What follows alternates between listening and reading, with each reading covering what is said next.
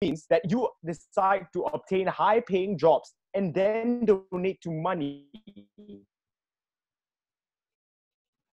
even with no guarantee that you may donate, do not join the retreats in Africa because you decide that your personal obligations and the privileges you want as absolute morality. So you can kick as much as you want to establish your basic needs, but everything beyond that point is a form of privilege. This means you can pay for your own cancer treatment and such, but if we have to choose between going to Harvard University and donating for meals for the entire continent of Africa, we would rather individuals pick the latter.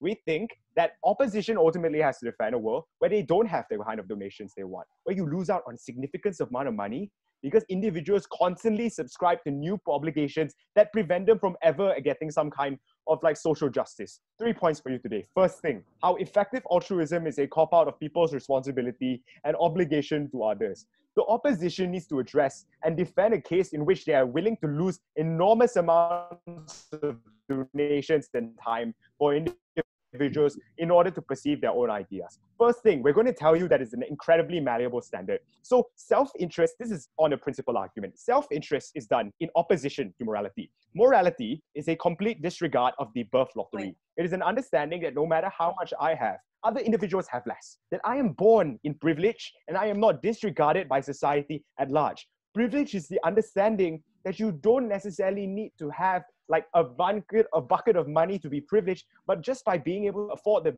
basic needs that other underprivileged individuals don't have, you are privileged in of itself.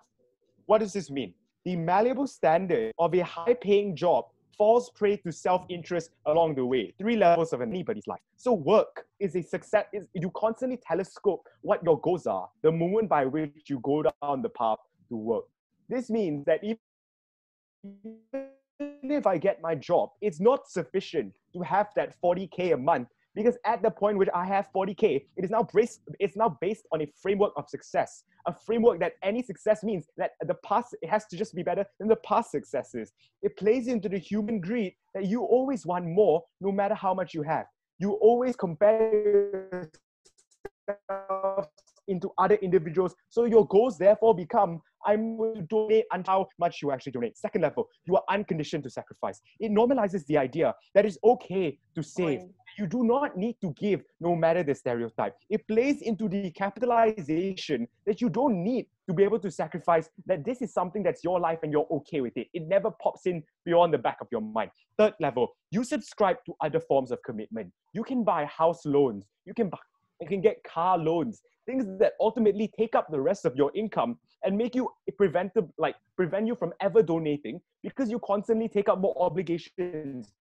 The richer you get, the more obligations you have to give, like a family. What is the impact of this? We say that the huge amount of diminishing returns never get to the most vulnerable. Listen to me, ladies and gentlemen. There is a different value of utility for a dollar for an individual who is underprivileged as compared to an individual who is privileged. There is no benefit in having that dollar if you are underprivileged. But if you were just like a child or someone in a domestic abuse shelter, that money is something else. It is a tampon. It is a condom. That is something that can go to the lifespan of other individuals. Second point, you lose out on the mountains of effective aid. So the majority of individuals under their side who are in the moment of calculus on whether to provide for charity or provide for themselves are likely very young. You likely have a sort of dispensable income and a desire to do good. But this narrative tells you that you should work to do it. This is the reason that you lose out on a lot of passionate work. 3 reasons why. Number one, to other countries in the world, you know that you have time. If you fail or if you're not financially secure, you have more time in your life to recuperate for that retirement fund. Second level, you create a lifelong attachment if you enter it when you are young. So being like altruistic is a commitment that you can trade. It is something that you go into, and the more you go into, it's almost like a drug and an addict. We say it's far harder for individuals to opt into that on their side. But the third thing is the diminishing returns that you have are even less as a young person as compared to someone in need. So because you are young and able-bodied and strong, your commitment, you owe an obligation to individuals who no longer have that. We say this is the same thing with old people. So the increasing amount of wealth that you have in old age, because you have that wealth and you want to do good, that narrative tells you that you shouldn't do that good. Third point, how does altruism look like in our world? It's not specifically our burden to tell you that this world is going to be something that eradicates all forms of atrocities, but we say that you have to reimagine this world as not just the status quo, but a complete plus plus of that. So 3 layers as to why. First of all, there is a huge ease of donation. So you don't wait. You don't wait for you to get the next paycheck or secure your wealth. Instead, you secure your basic needs and you're more willing to give other people your basic needs. Second thing, you are willing to employ yourself in spheres of charity. So because you don't mind giving up your time or working for a higher job, you accept the job as working as an environmental lawyer or as a doctor in a government hospital instead of a specialist. This means that the aid that you give, you can still upskill to becoming a specialist, but giving like lower pay in government hospitals means you give more aid at a more affordable rate. Third thing, morality means a complete redistribution of the world's wealth. Notice the fact that there is so much wealth in the world that if you disperse it equally among everyone, everyone would be an above average level of wealth. This is meaning that individuals who are billionaires in their world automatically disperse their wealth in order to understand that there is a basic need to be accomplished, that there is more individuals in the world who are culpable and have a struggling livelihood. Ladies and gentlemen, ultimately today, what you have to believe is that if government can attain all of this material wealth for individuals who have nothing, who are poor, who have diseases and illnesses beyond recompensation, if that is preventable, why would opposition prevent that? Thank you. All right, thank the Prime Minister for this speech. We invite Leader of Opposition to continue.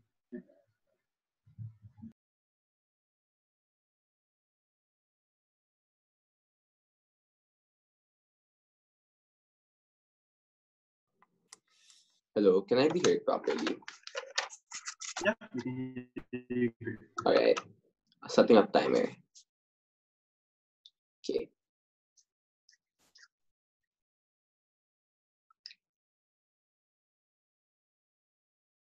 Okay.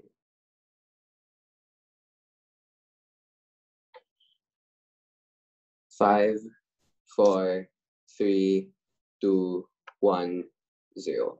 Honorable Chair, 2 things coming from my speech today. Number 1, the principled justification as to why we think that effective altruism is an inherent good.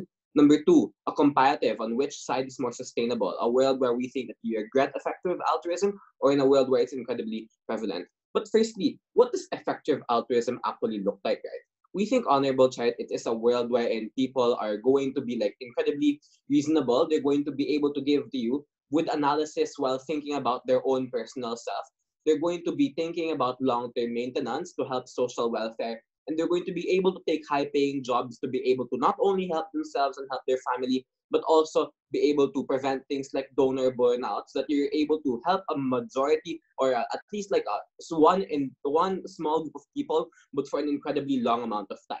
One in extraneous response towards opening government, because we think that the biggest fault of opening government was to assume that literally everybody is capable of being able to be absolutely consistent, that everybody can just literally donate all of their money or a lot of their money at a flash. We would like to suggest to you that, look, not everybody is incredibly rich, right? We think that sure, you can donate, a lot of people can donate, but we have to understand that a lot of blue-collar workers and a lot of people living minimum wage jobs can have the susceptibility to fall into things like poverty, to fall into losing their jobs and to like emotional havoc. First argument on why we think that we're principally just, why we take the moral high ground in this debate.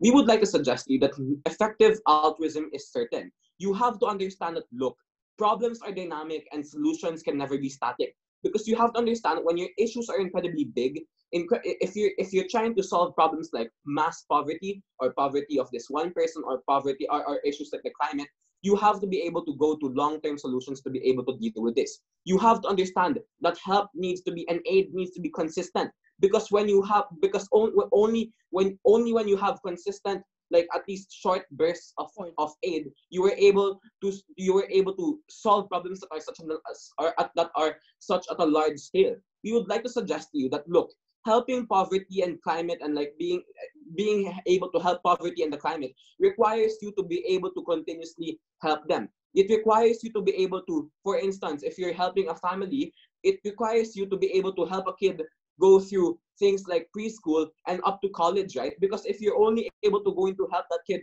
go from preschool to grade 5, we think it's incredibly half-baked, right? We think you don't get the full benefits. But more than that, we would like to suggest to you that effective altruism is the most efficient because look, sure, on regular altruism you were able to help these people, but the biggest problem is you are probably gonna put yourself second, right? We would like to suggest to you that only when you have effective altruism in place, you were able to help yourself first and be able to preserve yourself for the future. But more than that, we would like to suggest to you that only on our side are you able to have help that actually materializes, right? Because of the fact that, look, since your help is constant and consistent, you were able to ensure that this kid is able to get the scholarship.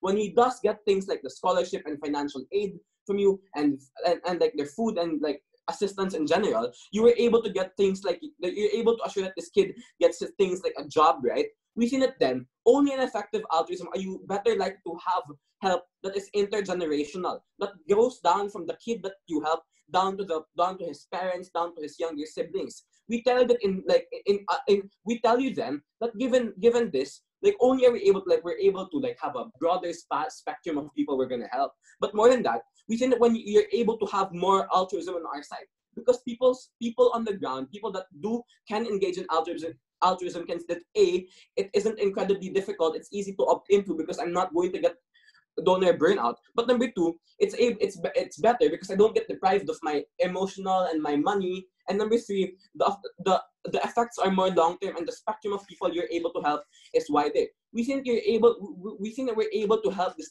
We're able to win this debate because look, we're going to prove to you why we are able to consistently reach people on the ground and help them in the long term. Because you have to understand that look, people opt in. People why we have to posit to you why it's sustainable in our side, because you have to understand that look, for people to be able to be altruistic in a long extension of time, they need to be able to cater to their needs as well, because altruistic people aren't necessarily like the incredibly rich people of the world. You have higher than your side, likely to be incredibly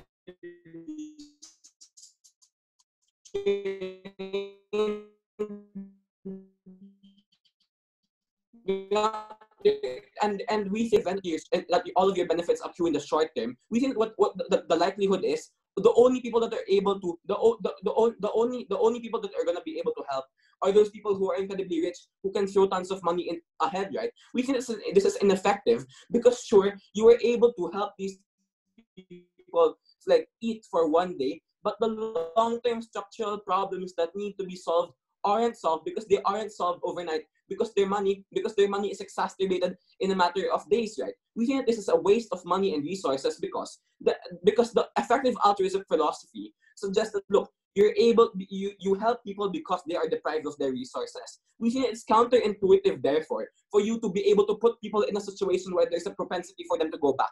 We think that long-term solution is better off on our side because of the fact that look, scholarships exist and you're able to feed them for the long term. It's only possible when there's a long stream of help. Lastly, on a comparative to regular altruism, you have to understand that look, on their side, sure, you're able to donate all the food that they're gonna be able to that they're gonna be able to help themselves today eat. But you have to question: are they able to help improve their lives in the future? You have to understand when you have a notion of regular altruism, and there's a standard for you to become relatively rich already. The only people that can donate on their side is people who are already rich, right? Those people that own tons of restaurants and those people that have a lot of resources. You harm yourself and your family on their side because you are pushed to the notion that you need to exacerbate yourself. We think it's harmful on their side because look, if as I said already a while ago, we need for us to be able to solve structural problems, you need to be able to donate as much as possible because you have traction. But more than that, it's easy for these people to bite into because of the fact that, look, it's much more efficient in the sense that you're not going to deprive your own money. You're still going to be able to help your own family. But second level, you're able to paint the people in the middle and help them opt in. But also, you're able to paint the picture that, look, in the long term, the problem is overall solved, right? So we think it's easier for people to bite into a notion like that, right? But lastly, you prevent people from being incredibly scared because on their side, you scare people from depriving themselves of their own money. We're very proud to oppose things. All right, we thank the Leader of Opposition for the speech to continue the debate on behalf, Deputy Prime Minister. Hi, am I audible? Yes. All right, thank you.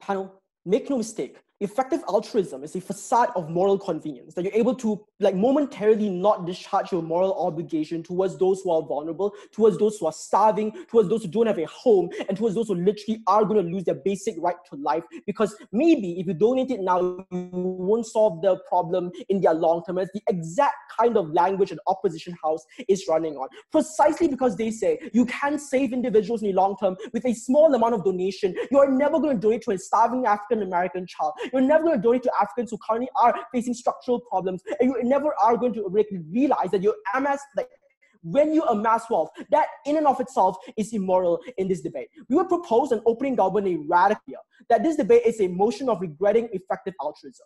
We say that effective altruism has been the primary way in which capitalists and selfish individuals have tried to facade their lack of need to fulfill their moral obligation towards individuals in a world in which we reimagine the world where effective altruism doesn't exist. We say individuals, the moment we set a clear standard of you having your basic necessities fulfilled, you end up donating every single amount in access towards a global fund that ends up redistributing it fair towards all individuals. It's a mechanism that effectively solves all structural problems as a whole. There's like upwards of 300 trillion total wealth in the society as of right now. We say that's sufficient for every single individual to attain every single basic right in this world. That is the extension coming from opening government. First question is debate then, is effective altruism an inherent good? Two things I want to clarify here, right? A, it is immoral in and of itself to wait until you get a long-term solution, and even that is something that they cannot guarantee on their side of the house. Every year you wait, millions of Africans will starve. All the harms of the underprivileged face are ones which they are directly suffering from, right?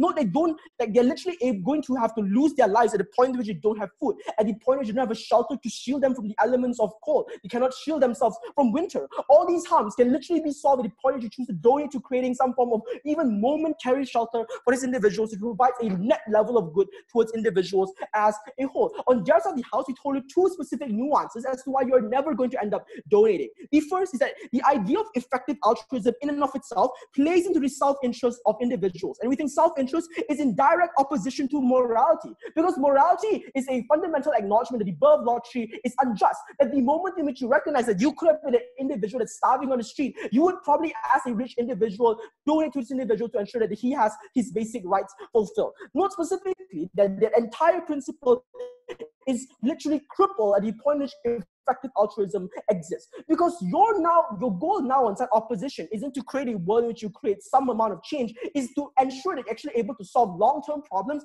and that is the standard before you even start acting on their side of the house. Even if we agree to the extent that the standard is one that they can achieve, their world is one to have their world is one which they don't ever lower the standard. Because the moment which we give individuals some form of basic sustenance right now, the standards of what it takes for them to gain long-term sustenance is also one that's lowered at the point in which a shelter literally prevents them from having to starve on the street or having to lie down in the cold winter night. We propose a world in which all individuals in society opt into policy. You end up creating a world where you can able to solve those problems on their side. But secondly, how this directly plays the capitalistic world of society, of today's society. Oh, the moment I can fulfill my obligations to my family, then therefore I will donate. They still are shackled by the fact that they don't end up solving structural problems because their donations is going to be small amounts. We propose that in this current world, in the vast majority of instances, the standard of proper solvency on their side is likely to be one of Bill Gates, where only when you are as rich as Bill Gates, your Bill and Melinda Gates Foundation, for example, can end up solving malaria, and that's the only world which you're actually going to end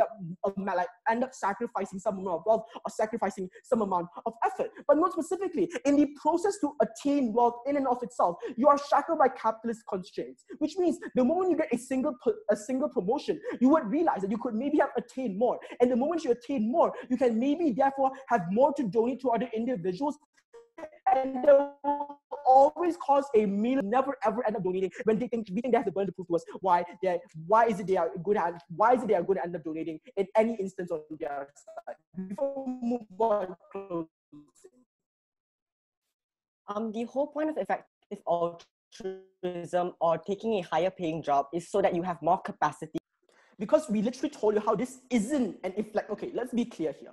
Effective altruism isn't moral in and of itself. For ourselves to justify things of proper immoral, like justify our immoral actions. For example, when you do have sufficient amounts of funds to sustain your own basic needs, you tell yourself that I should still amass my amount of funds to maybe get a promotion or get a bigger house because I am able to therefore do better and have like maybe a more productive working self and gain more money. And after that, I'll end up donating more towards individuals. But if you look at the real world, how many individuals actually donate under this current system is one that's highly unlikely to occur because of all the reasons we gave you. It is malleable. It plays into your own interests. It plays into the capitalistic world. It plays into human greed in and of itself. The moment in which you're able to access more, you want more. Those are structural responses which you gave to you. Opposition has to engage with that. Second problem of immorality, we tell that the mere amassing of wealth in and of itself is immoral. When businesses amass wealth, they profit by taking money from innocent individuals that could have better use for their money. When you charge, for example, food with a 60% profit margin,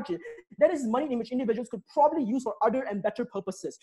On a state level, you literally amass wealth with unjust trade that literally cripple like developing nations. And as a business, you literally take wealth from your workers and instrumentalize them as a whole. This is why H&M and Nike literally have sweatshops that oppress individuals and deny them basic rights to basic sustenance. We propose that all these actions are justified to an extent when H&M and Nike can go, oh, I did it so I could amass more wealth, so I could launch a better PR campaign, so I can donate towards more plausible causes that I can effectively solve. In the long term, all these problems are ones which they have to deal with, and the immorality of its actions are ones in which we regret on our side as a whole. On to the extension, we will propose that as of the world of opening government, where effective altruism doesn't exist at all, and the only standard of morality is the one that's pure and true to itself, we propose that you won't have any structural problems at all in the counter narrative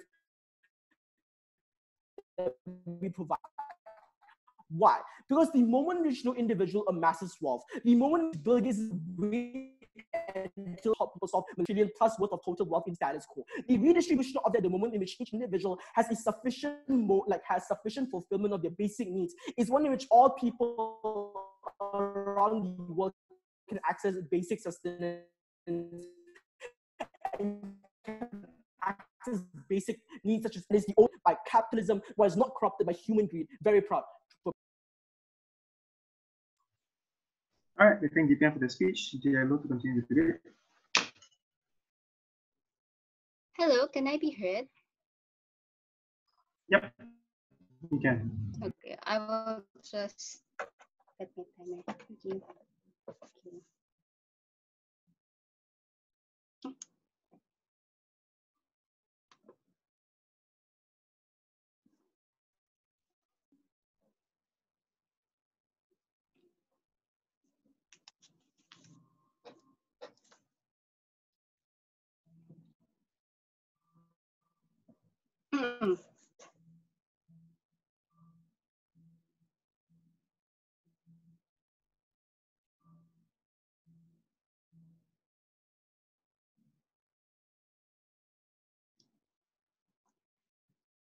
Here, to reiterate, according to the info slide, active altruism is based on the evidence, reasoning, and the impartial and reasonable ways into where we're able to become more altruistic.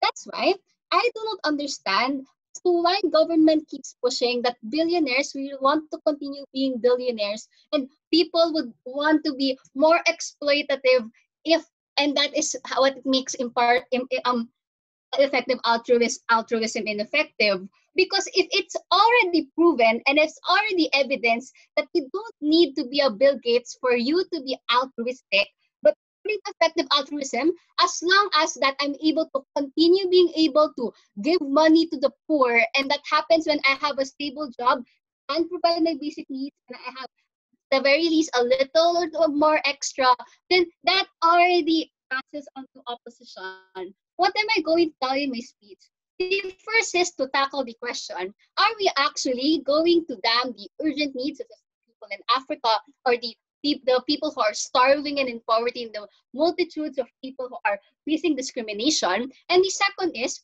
where are we able to actually generate altruism and where are we more likely to be moral, right? Rebuttals will be integrated to my arguments. So first, are we able to actually damn the urgent issues in society? I like to posit no. Realize that in status quo, and I believe that this debate exists right now, is that you have to assume that people are born into different levels of wealth and different levels of capability. Government assumes that everyone in the world is not a billionaire and is poor and is in the process going of uplifting themselves before being able to help, right? In the world of opposition, where effective altruism is dependent on you being able to uplift yourself at the point in time that you're not sure as to whether you being altruistic is healthy, both for you and both for the people that you're going to help, then naturally, this only occurs to the individuals in the middle and the lower class. The billionaires, logically and evidence-based, that's provided the government that already should be able to have money, would naturally should be able to give and be able to share their money to the people in Africa and to the people in poverty. So we negate the claim coming from opposition. The second thing that they try to say is it is bad because you are helping yourself, but you're not able to help these people, and you doom yourself because that's where you're able to pull yourself into being capitalist and being self-centered. The first thing is that this is just unreasonable, because if that were true, then that means there is up to no point into which you're able to give, and that's already against effective altruism, which basically says that if it's evidence and logically you should be able to donate at this point of your wealth, then you should be. Like, for example, if the living standard in Manila or in the United States is 1,000 US dollars, then if I'm able to earn 1,500 US dollars a year, then precisely I don't have to be a Bill Gates. I can technically still donate. The second thing that engagement is, they assume that fine, you are able to help these people urgently on the ground, but if that means to say that I get landlocked into poverty and I get landlocked into being hungry because instead of investing into my education first, or instead into getting my master's to ensure that I'm able to keep my job in a very competitive market, then even if you're able to help these people on the ground, it comes at the cost on you. So it becomes a zero-sum narrative. But the reason as to why it's actually worse and not a zero-sum narrative is because provided by Johann, when it has to be cut short and it's half-baked, it's not as effective. Realize structural problems such as you being able to be raised in an orphanage or you having education for you to have a job is long-term, and if you cut it short, it becomes ineffective. I'm only able to reach grade 5, I won't be able to have a job. If I'm only able to be properly raised in an orphanage until 10, then I'm going to be vulnerable for the last 8 years of my childhood, right? So the conclusion to this argument is simple. The first is, under the guise of effective altruism, it is not true that billionaires get to keep amassing their wealth, because that is already unreasonable, and that was already explained by the government. The second that is that it doesn't have to be for you to keep being a billionaire and therefore be up into the more unethical morals of being a billionaire, so long as you're able to sustain yourself consistently. So if you get a stable job and not one that is like day-to-day basis or 9 to 5, then you're already good under effective altruism. Second point, where are we more likely to generate altruism, and where are you more likely to be moral at the end of the day? Let's tackle the moral one. I won't take any POIs. So realize that in GovBench, for you to be absolutely moral and you have to swallow the pill of you having to give no matter what, right? Why is this bad? First, birth lottery. Look, some people are born privileged. Some people are not born privileged, and some people are born in the middle. Let's tackle the first one. So the people that are super privileged are people who can afford technically being altruistic and not want to be in the long term, precisely because even if I am not able to have a high-paying job or I'm not able to make good investment to have good returns, I have a big trust fund that I can rely on, right? So it's already an easy way out for them to claim themselves more moral. The people in the middle and the people in the lower ground, though, are doomed to be damned because they're like, why do you have to think about yourself? Why didn't you think of your fellow people that are also suffering as you? Why is this terrible? Realize that the people who want to go to Harvard because they want to get the highest amount of education possible because they have to be competitive. They can't afford to not get a job because the moment they don't have trust funds or safety nets into. In the world we're in, you're actually dooming people into that type of situation is immoral based on their own circumstances that they did not choose upon. At least in effective altruism, wherein you're able to uplift yourself too, we are actually giving people the equal chance to be moral. Billionaires already, because they have reasonably a lot of money, will have to give. People in the middle and the people in the poor area are able to uplift themselves first and are able to sustain themselves, and at the same time still claim to be moral, because at the point of time that they're able to have a sustainable job, then that means to say that they're able to give to everyone. The impact of this is that first, we are able to be more moral to everyone and fair, but second, we are able to get more people to opt to, which is not only just good for altruism, but it's good if we're talking about structural problems that we need to have as much money and as much people actually cooperating. For that, we are proud to oppose. Thanks. All right, we thank the activity of offered that speech to start the closing of the debate in broadcast. Hi, can everyone hear me? Okay, give me 1 second. Okay. Sorry, can you? Okay, starting in 3, 2, 1. Right, ladies and gentlemen, today we have some pretty strange ideas of what effective altruism actually involves and what the world would be like if we don't practice effective altruism, right? So before I go into any rebuttals, let me remind you of what we were told in the info slide. Calculate what causes to give to and how to contribute to causes based on the idea of the utility of your actions. Secondly, it's the idea that in line with this kind of thinking, you should aim to maximize your income by taking high paying jobs in order to be able to donate the maximum amount of money, right? We are not saying that we should, people have to give the same amount no matter what or anything like that. We're simply saying that we don't think it's moral or effective for you to simply calculate based on benefit to other people, based on this objective idea of utility, right? We are not saying that you have to give no matter what, and people living on the streets have to give the same amount as Bill Gates. We are saying that we believe that people should be able to donate to whatever causes they want in the manner they want, whether it be monetary or not, whether it be by making the most money and donating it, or by helping on the streets and volunteering in soup kitchens, right? That is what we stand for today. The ability to choose what kind of causes you donate to, and the effectiveness and the ability to maximize your effectiveness to the world.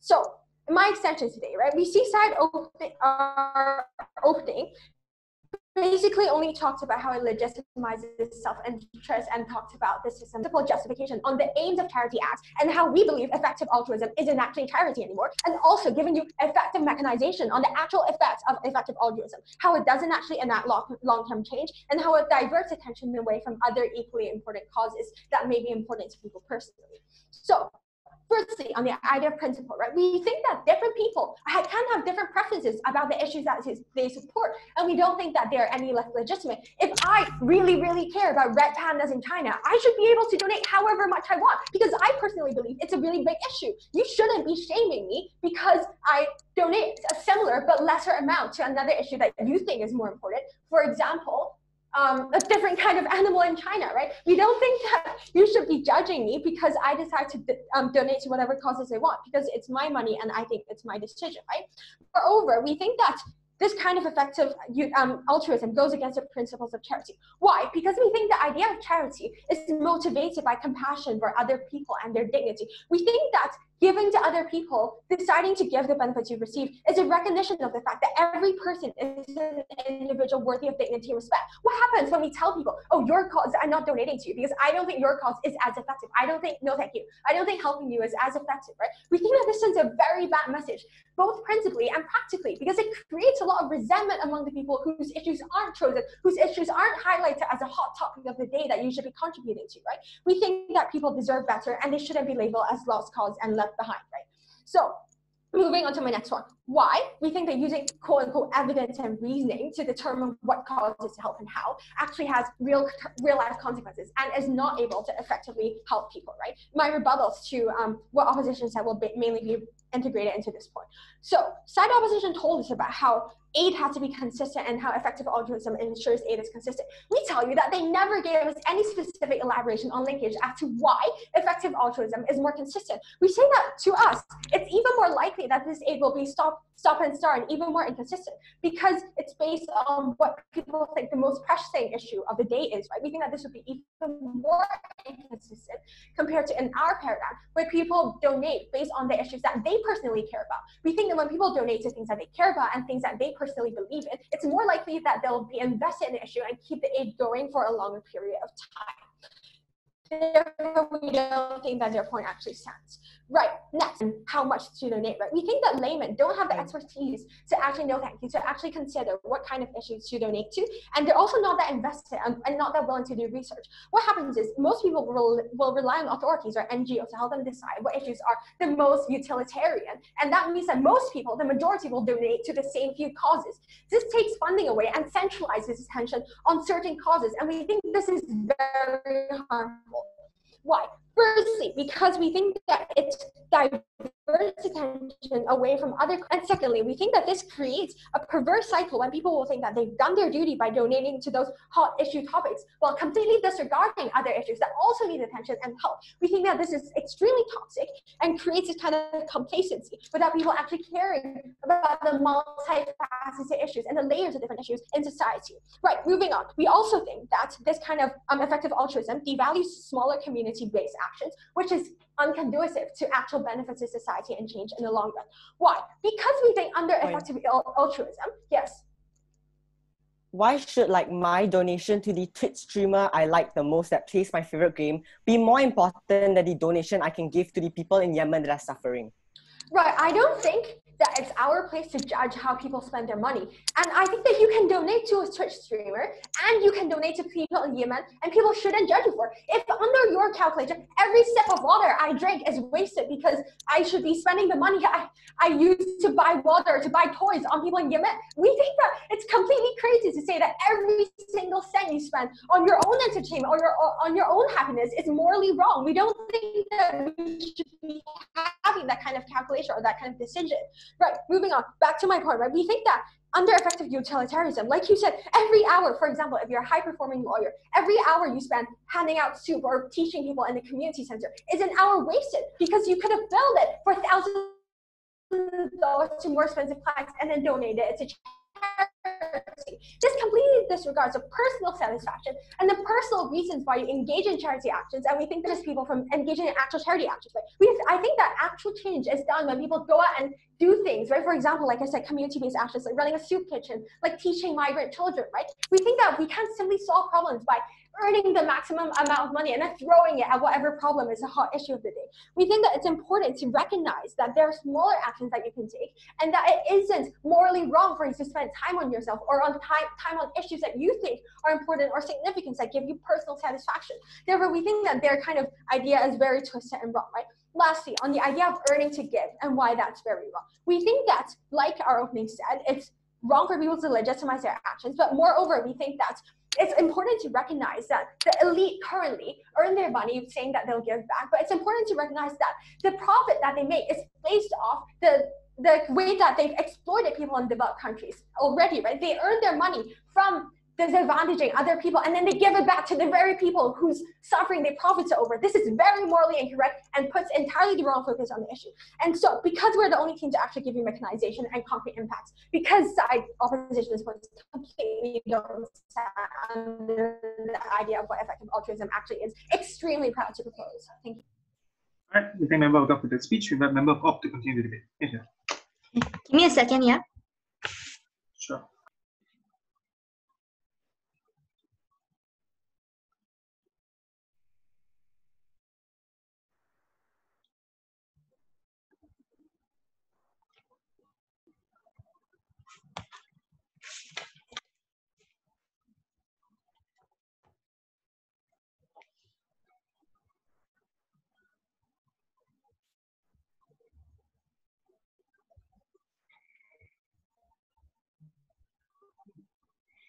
The biggest problem when it comes to altruism in today's society is that people forget about doing for others, yet it's always about things like personal satisfaction.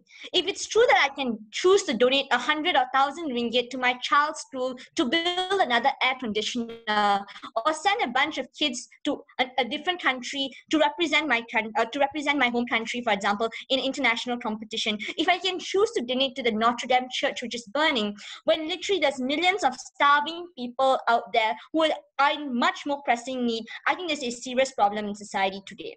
The mere fact that we do charity only to be able to tell ourselves that I've done something, and only to be able to comfort ourselves, yet not look into the efficacy of how we help the rest of society, is one of the largest reasons why society hasn't progressed when it comes to helping the most vulnerable. Throwing a big bash once a year and inviting orphan children to the largest hotel in KL isn't going to help them structurally or improve their way of life. Rather, on the side of closing opposition, we tell you that we must hold individuals to higher standard, that we must hold individuals accountable to the charities that they do, and tell them that everything they do isn't just for themselves, rather it has to be for the greater good of society, and constantly hold them accountable to the types of charity they do. I think a lot of OG's material, things like them telling you that on our world, people will be selfish and prioritize themselves, is completely irrelevant to this debate. Because literally what effective altruism means is that you should do as much as you can in your capacity to do more for others. So things like amassing wealth for yourself, buying a bigger house, buying a bigger car, all these things don't make sense simply because we hold individuals to a higher standard. In fact, these are things which happen on their world when CEOs of companies can just give 5,000 ringgit to CSR and tell themselves they've done enough when they literally earn 5 million a year.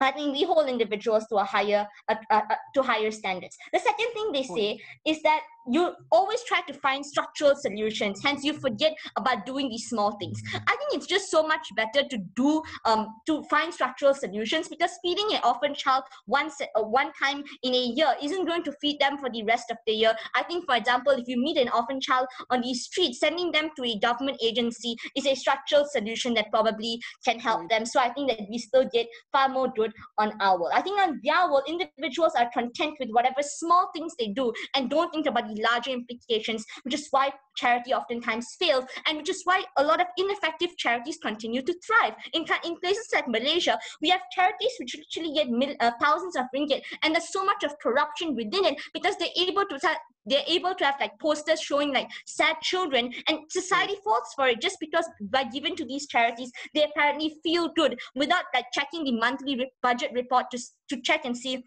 if these charities are actually effective. I think these are the major failures when it comes to charities, and these are things we fix. Moving on to CG, they say the people should be able to give no matter where they give, because it's about the personal satisfaction. If it's true that a lot of times the rich are complicit for a lot of harms that the poor face, I'm unsure as to why we should prioritize the personal satisfaction of the rich, given a lot of times as they themselves say, they exploit the poor all the time. Why must we prioritize the personal satisfaction of the CEO to give to where he likes, if it's true that he exploits people within companies? I think a lot of times the reason why we should value charity and the reason why effective altruism is good is because it serves as a reminder to individuals that their obligation is to do for others and not just care about their personal satisfaction or how they feel. I think it shifts the burden to individuals and reminds them about all the atrocities that they've done and why they're personally complicit to all the harms, hence have to find the most effective solutions. Lastly, will this discourage people from doing charity? I think that even if this discourages people, I think we have more genuine people doing charity, so we're okay to trade off the few individuals who are ingenuine to begin with, because that's just a bad way to brand charity. And just the trend analysis of people doing like ineffective charities or doing like very a charity which seems like a facade is just a bad trend analysis to the way charity is conducted. But secondly, I think that if we are able to constantly remind individuals of the horrors that people go through, and a lot of people still face that guilt, they are forced to face the truth that they have to do more, and they are held to more accountable standards. We can still hold individuals accountable by using things like guilt and telling them how much they owe society. And I think a lot of individuals who do charity, it's just that we are convenient when we do charity. I think if you remove that convenience to things like media and just telling individuals how why they must do effective altruism is still a benefit. First extension, why we get a far better a better brand of charity on our world. I think on their world, if it's a comparative between working in a hospital and like a charity hospital, or working in like a private hospital and like earning 2 million to like give back to society, does it not good with like earning that money because you're just able to save a lot more lives? I think this is better because the priority cannot be about the individual, but should always be about the amount of lives that's saved, because these are individuals who are victims to begin with. The birth lottery means that there's a lot more people suffering, and if you the brand of charity that we're able to constantly prioritize the rich is one that's bad. Secondly, why do we get more wealth distribution? In society today, we hold individuals to a very low standard. The standard is literally on the floor. A large company can do so little, yet get so much of PR and so much of like brand recognition, because altruism, there isn't a high standard altruism and how effective this is. I think now individuals are forced to make structural changes and solutions. Individuals when Bill Gates like has a solution which is just so ineffective for children but brands it as philanthropy, he's questioned and held accountable as to how this actually helps those individuals. I think this means individuals are held to a higher standard when it comes to doing, and they just have to create more structural solutions because they're entirely questioned about the efficacy of their charity. We can no longer hide behind the veil of like altruism, because it has to be effective and it has to trickle down to the most vulnerable. But lastly, I think a lot of charities can't just hide behind, because the reason why we get a lot of like poverty continuing is in a lot of charities are extremely corrupt, and we don't check on them. We merely just give to charities and then forget about it because we just want to tell ourselves and feel better. I think this removes the notion of feeling better, but rather it's about continuously checking about the efficacy of your charity, because it isn't just about doing good but making sure it trickles down to the most vulnerable. I think we hold charities more accountable, donations become cleaner, we hold individuals to a higher standard. And this just, can I just clarify, it isn't about individuals having to have 1 million ringgit to donate. Even if you have 100 ringgit, that's the most you can do, and that's what effective altruism means. Proud to oppose. All right, we thank member of the speech. Go for to sum up the gossip.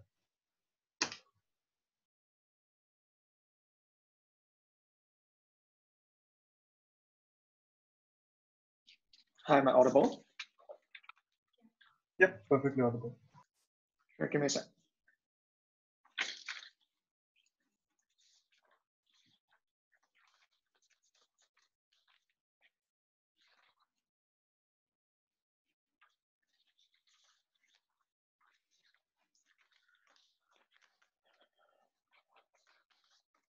And by the way, I would prefer POS come in the chat. Thanks.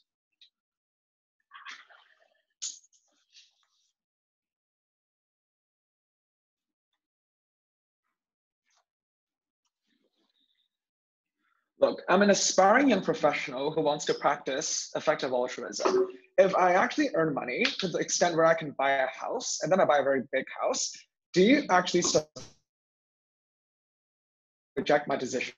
Support my decision that my determination and my calculation of effective altruism justifies my purchase of a house, because, for example, this exuberant display of wealth would lead to like more wealth in the future because people trust in me and therefore invest in my company. Is that exactly justified? I don't think conventionally we can accept that, right? Because obviously you're preserving a self-interest. You don't necessarily guarantee this revenue stream going back to the social causes they actually want to perform. This is only legitimizing your own self-interest, right? But more importantly, if you reject this decision, that means you also fundamentally create a universally applicable standard of what quantifies as good social causes, what quantifies as the utilitarian calculus that you think people want to achieve. The thing is, how do you ensure that each individual has the same utilitarian calculus, right? Who is the person that is going to determine the definition of the metric for which like each social cause should be judged upon? We don't think that exists. We don't think that all explains the grounding for why the metric could exist in the first place if it does. So we think they're already fundamentally out of this debate. So let's go into some clarifications, right? We think 3 clarifications are needed. And this. Firstly, we think when Peter Singer first promoted and advocated for this theory of effective altruism, we think he's actually perpetuating the wrong norm of charity, right? We think when you, for example, only push the conventional norm of how charity is just giving back to society in terms of donating all your money, you basically also cheapen and undervalue, as Kylie explained, and you fundamentally undermine the other methods of doing good that you could also practice, but now you're going to get shunned by society because they think, oh, this is not the prevalent method, therefore you're not effectively performing altruism, right? We don't think this is a good method to actually endorse. Secondly, we think that the practicalities of when you self-actualize and how you would actually perform the good and how you're actually going to perform effective altruism were ignored by all the other three houses, right? We think Kylie and CJ was the only person who was able to explain to you why effective altruism as a concept is also not likely to take place, especially when individuals back out. Once they've achieved that level of social and economic competence, and they're probably not willing to part ways with, right? But more importantly, third, we think the opposition bench can't fiat the omniscience and wisdom of these individuals contained in this motion, right? Especially how they can pick different causes, why their determination and why their evidence is superior, right? Because we never see why these exactly up. Right, could you pause the time? Right, can you hear me? You broke up just now. Fred, what was the last time? Noted. Sorry, am I audible now? And hi, can you hear me? Yeah, you're better. Yeah, you're audible. Right, sorry. Where did I leave off? Fred. Sorry? No, I'm asking Fred. Fred, okay. What was this last time? It was 2:15. Okay. Right. Okay, sure. Sorry, I'll begin there. Right. What I said was, we think our bench can't fiat the omniscience and wisdom of these individuals. We don't think we can allow these individuals to simply pinpoint exactly what causes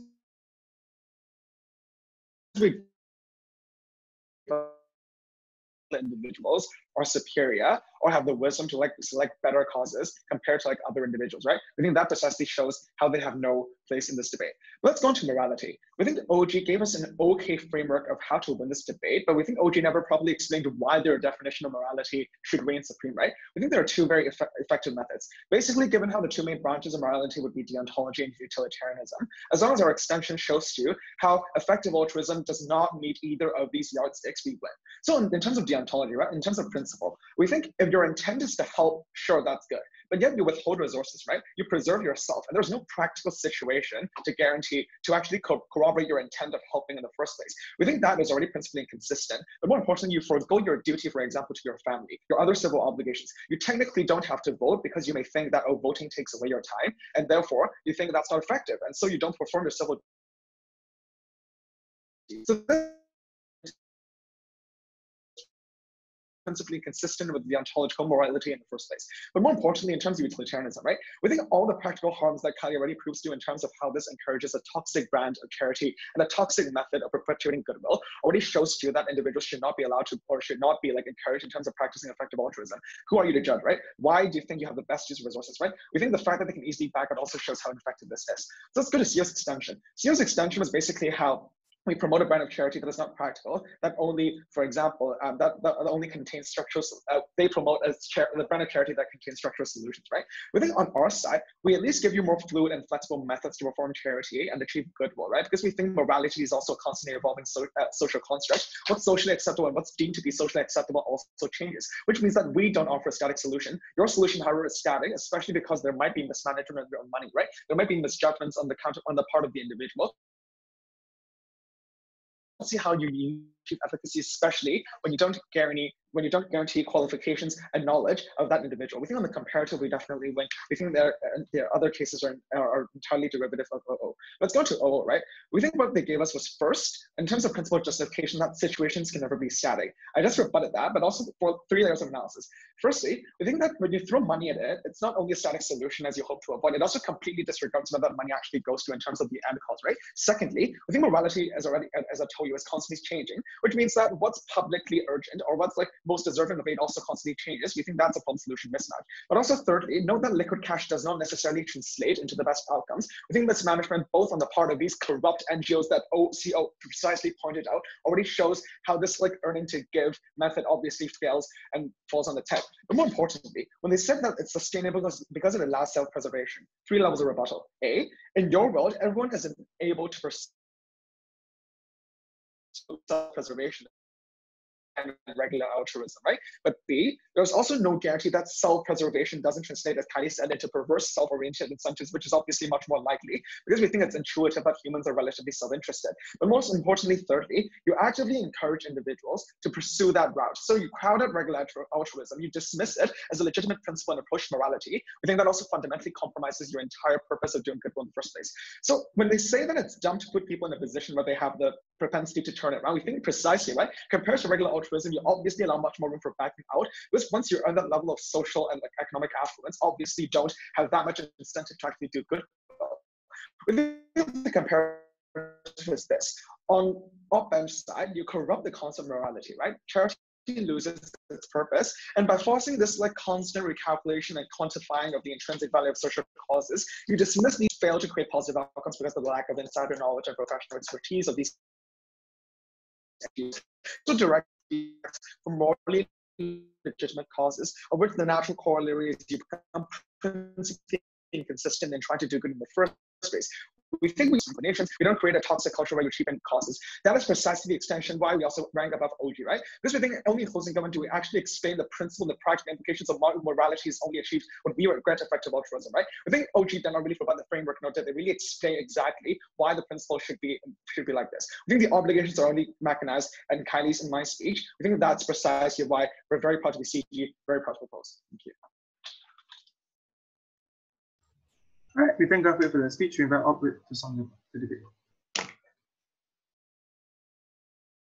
Hi, can you hear me?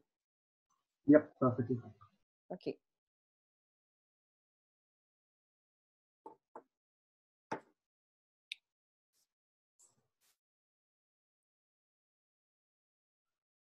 We think it's sad that both government benches' responses to the bulk of what we told you from CO was simply that individuals consolidate wealth, and that when you earn for the intention to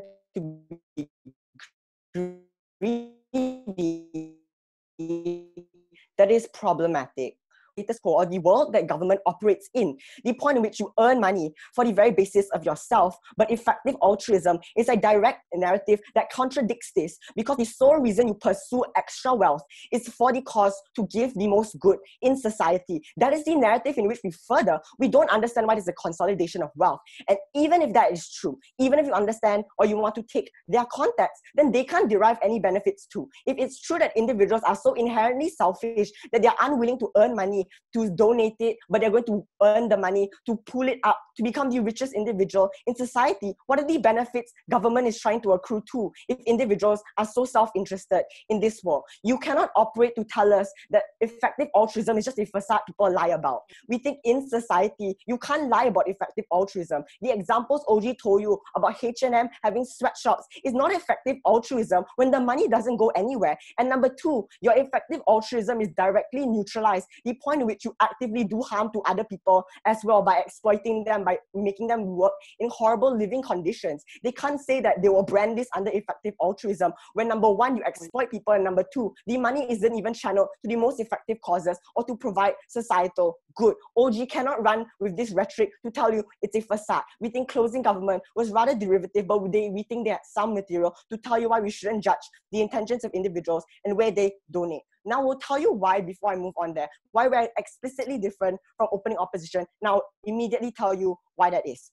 We told you the bulk of what we heard from opening opposition was to tell you that we need to prioritize the long term. We tell you, number one, I will tell you the roadmap as to how we get that long-term change, because we think that they told you the impacts of just the implications of being long-term, but they didn't tell you how it works, and will directly engage in the best cases of government benches. But our explicit contribution to you was how we changed the calculus of individuals, the point in which they maximize their utility to others. Notice that the metric of shaming individuals for not donating enough is the reality outside of government. Because effective altruism simply means based on your current conditions, based on your capacity to do better. So if you're smart, whether you can get a better paying job, what then should my course of action be? So if you're an individual that is inherently unable to cope academically and I can't become the billionaire philanthropist, then my effective course of action will be to help people and to donate to that charity or to work in that soup kitchen. If I'm a poor individual and the $1 that I donate will be ineffective in changing anything, this means I will go and volunteer at a soup kitchen. We change the calculus of individuals into evaluating their actions and to how it produces good societal outcomes. Side of government is the one with rogue charities that don't work, the point in which they're able to shift their moral responsibility, the point in which they give $1 and call it a day. Before I'm one sure. Even in Ops' best case scenario of some solvency, the pathway to a high-paying job creates immoral actions. You amass for the expense of starving children, corporate exploitation of the environment and workers. How is morally justified? Wouldn't you end up creating more moral hazards than you try to solve? Okay, this is where we're going to provide you the nuance of what they told you in OO and which will directly respond to the POI previously. They tell us that, oh, you're going to prioritize long-term goals and therefore you're going to lose lives on the net. You're not going to donate to the people currently starving. We then question them, is this an effective mechanism to do so? If me prioritizing my wealth now in order to earn more means that more net lives are lost because of me, that is not an effective course of action. We tell you the policy or the way in which this narrative functions in the subconscious of individuals is to tell you it's a balancing act. It means that in order for me to be effective in the future, I need the individuals in Africa that are starving to not die by the time I'm a rich philanthropist. We think that means donating some sort of your wealth now to prevent them from utter damnation. But we tell you that doesn't mean donating all your wealth now and not being able to get the best course of action. We've heard no refutation as to the best case scenario. They only wanted to engage with the worst possible outcome from CEO, which is that individuals will consolidate wealth. We told you in two responses. Number one, it's hard to do so because the point at which you consolidate wealth, effective altruism directly makes you justify or donate that wealth immediately. Because the whole point of earning more is to pay more to the charities, for example. The whole reason you get the doctor job or the highest paying job and become the billionaire in the first place is to give it back to people. They can't tell you it's a consolidation of wealth. We tell you it's not, and even if they tell you that, oh, it's the action in and of itself that is immoral and wrong. We tell you the reason it happens in status quo is because look at how you as an individual want to pursue wealth. It is for your self-interested gains. You want to buy the best car, for example, or you want the latest iPhones. You want to be respected in society. Notice how the incentive structure changes on the side of closing opposition. And this is nuance that only came from outside explicitly. It's to tell you that now, when you earn more wealth, society's narrative and the perception you have going into that pathway to earn more wealth is toward the direct benefit of others. We think this is sufficiently able to negate the ability for you to become selfish in the first place. But even in the worst case scenario, which we don't think will happen, that you do consolidate some sort of wealth, we think there has to be a societal justification to the point in which you hoard all of it. So maybe you might have a bigger house, but you're still going to donate most of that wealth to individuals. On their side, they don't have a narrative pushing people to do this. There is no set metric because on their side, you can simply donate a few dollars and call it a day because you don't evaluate whether or not my contributions of utility was effective or not, whether the amount of money I have currently, and if I donated that amount, would it have created an effective utility? And if it did, was it to the extent in which I was able to give in the first place? We think there's immense amount of guilt that amounts on individuals. The point in which this narrative is something that exists realistically in the society we live in. When individuals constantly tell you that rich people have an obligation to donate most of their wealth because they have the most capacity to do so, we don't think it's simple to just negate all of that. We think there's immense amount of guilt that comes to individuals. And lastly, we take over closing government why they can't take this. They told you we should respect individuals' decisions to donate to the causes that they want to. Two-pronged responses to this. Number one, even if we do respect that decision to donate anywhere, does that satisfaction and should that satisfaction trump the utility you get? So if I donate to that cause, but that cause is failing, or there's no support for it, or this is money that it will inevitably help nobody, should my decision to be respected then trump the lives of individuals? You could have said in Kenya that the lives you can save in Africa. And number two, we think it's completely immoral to donate to causes or give money for the virtue of the I control it. So donating to that YouTuber that you like so much and people respecting your decision, we think that in and of itself is an immoral act because you're actively prioritizing your self-pleasure and gain by donating, number one, but number two, by donating to causes that don't need it in the first place. And lastly, on charities that are unpopular, we think that means on our side that if it's true that a lot of people amass wealth to one charity, that means me giving money there is ineffective. I will go to other branches of charities. I will go to other causes. Their side is the one with consolidation of money to singular charities. We look at the mechanization of whether it's effective or not. Proud to. All right. Thank all speakers for the debate. What do we do now? Okay. All right. Thank you everyone for the debate.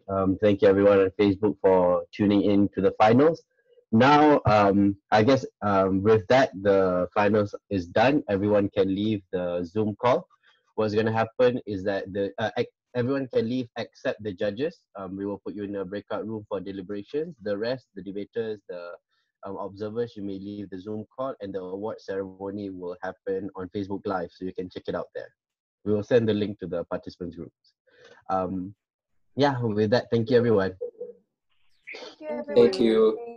Thank you. Thank you. Thank you.